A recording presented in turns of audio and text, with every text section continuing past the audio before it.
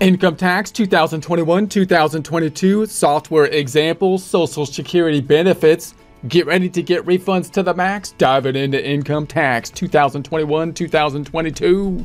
Here we are in our Lesser tax software. You don't need access to tax software to follow along. However, you might want to have the Form 1040, which you can find on the IRS website at irs.gov, irs.gov. Our starting scenario is going to be our single filer, Adam Smith, living in Beverly Hills 90210. And instead of having the W-2 income, we're going to say that there's going to be that starting $100,000 from the pensions. We're going to say that they're past the working years at this point in time. That therefore we're going to have the increase in terms of the standard deduction here, so it's at the $14,250 instead of the $12,550, which we can mirror on our worksheet by saying it's going to be equal to the standard deduction, plus we have this adjustment for the 1007, bringing it up to the 14,250. That gives us a taxable income of the 85,750. 85,750 here. The tax then being calculated on page 2, which is going to be that 14,619. So we got the 14,619, 14619 on page 2. So now let's imagine that we've got a 1099 for the Social Security that we're receiving. Pretty straightforward for the data input for it.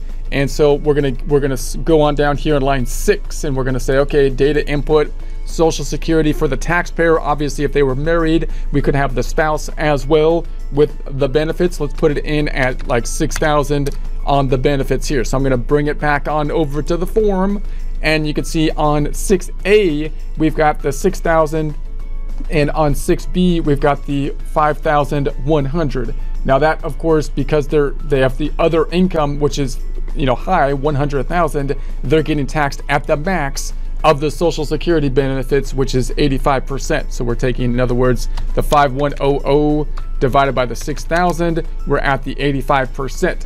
So if we were to see that then on the tax worksheet, we can mirror that and say we got the income from Social Security. I'm going to add this then to my worksheet over here for the other income items on the first page of the Form 1040.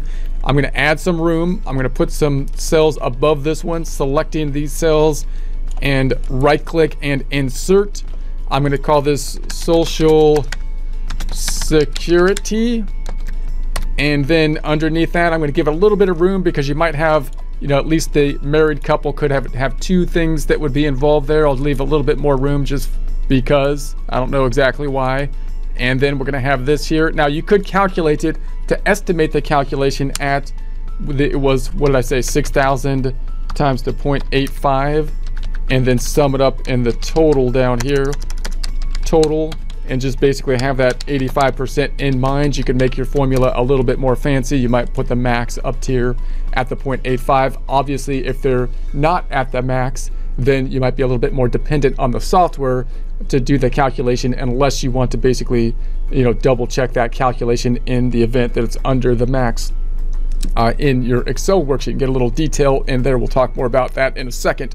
I'm going to delete some of these added rows, deleting them, and then if I sum it up, I'm going to pull the sum down to add my other cells, so we're at the 105,100. If I go back to the first tab, then we've got the 105,100. Now also note, when you do that data input, it might be nice to actually have two columns here to put the 6,000 in and then multiply times the 85% or whatever percent, so that you can then tie it out to the forms, the 1099. If you were to double check it or review it at some later point, you want to make it as transparent as possible so that you can kind of confirm what you're doing. That's going to be the idea. But we're at the 105,100. Going back to the first tab, there it is, the 105,100 standard deduction at the 14,250. We've got the taxable income at the 90,850. 90,850 matching the bottom line taxable income on the tax return, page 2. Also note that I am looking at the Form 1040,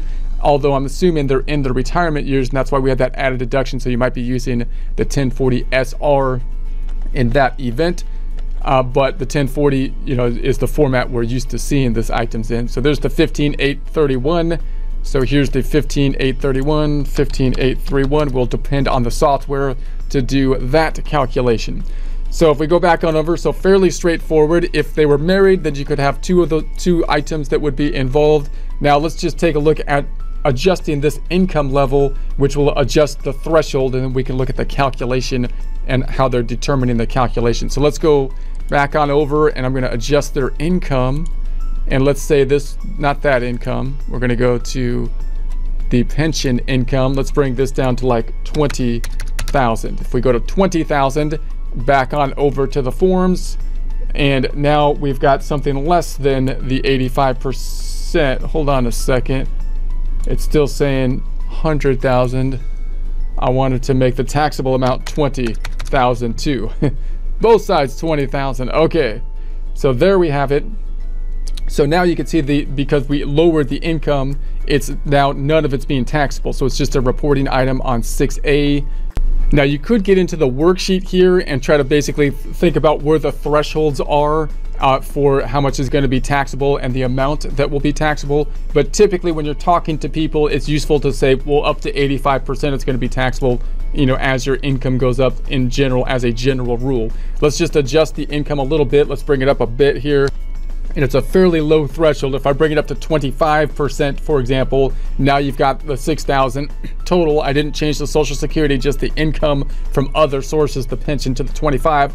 And now you've got 1,500 of it that is going to be taxable. So, you know, fairly low other income threshold that it starts to be taxable. If we move it up then to 30,000 and 30,000 and go back on over, now we've got half of it being taxable here at the 6,000, the Social Security, half of it being taxable. We bring it up to 40, let's say 40,000, 40,000, and go back on over to the forms. And now we've got the 6,000 and the 1,005, and that's at the 5,100 divided by the 6,000, the 85% again. So that's why in general, the general answer would be, well, is Social Security benefits taxable? Well, if your income is lower, then it's not all going to be taxable, and you might have none of it taxable. But if fairly low threshold, if your income goes up, then it's going to be taxed at the cap of the 85%. And again, if you wanted to dive into more detail, you could take a look at the detail of the worksheets to determine more detail about those thresholds here. So that's the general idea with the Social Security.